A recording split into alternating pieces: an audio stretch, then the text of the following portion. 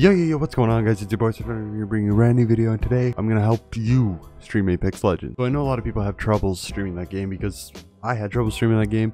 I've looked up a lot of things and tried a lot of different things, and nothing really worked for me. Then I was like, man, I'm just gonna have to get a streaming PC just to stream some games so it doesn't use up all my GPU and overload my GPU. But then, just to stream Apex, the only game I had trouble streaming, I found one thing that truly helped me. So let's help you stream that game. Also, I know everybody has different computers and everything. I put my specs down below in the description, so if you want to check out what my computer is, then it'll be down there. So first, I'm gonna run you through my settings. They're a little different now because I can record high quality, but obviously stream lower quality. First, we're gonna move on to output. Usually my video bitrate's at 5,000 instead of 10,000. Audio bitrate 112-ish. Then we're gonna move on to video. My base resolution, 1080p.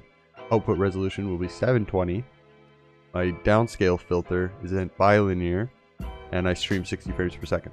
Now we're going to move on to the Apex Legends settings, which this is what really did help me stream the game. Let's head over to Apex Legends. So on the Apex Legends settings, we go click settings, go to video, full screen 16:9 native, but this resolution is what changed everything. I usually had it at 1080 native, but then I tried going down to 720 and the quality was so bad it was basically unplayable. But then I went up a little bit, 1600x900. It looks fine in full screen mode. Nothing looks stretched, nothing looks anything. My VSync is disabled, my anti-aliasing TSA.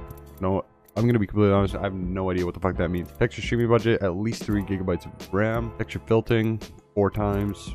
Ambient occasion quality, low. Enabled. Low. Basically everything's on low to stream this game, which kind of sucks, but you gotta do what you gotta do. And I love this game too much not to stream it and to play with friends and stuff, so I gotta do it. Please let me know in the comment section down below if that resolution change helped you stream the game, because it really helped me.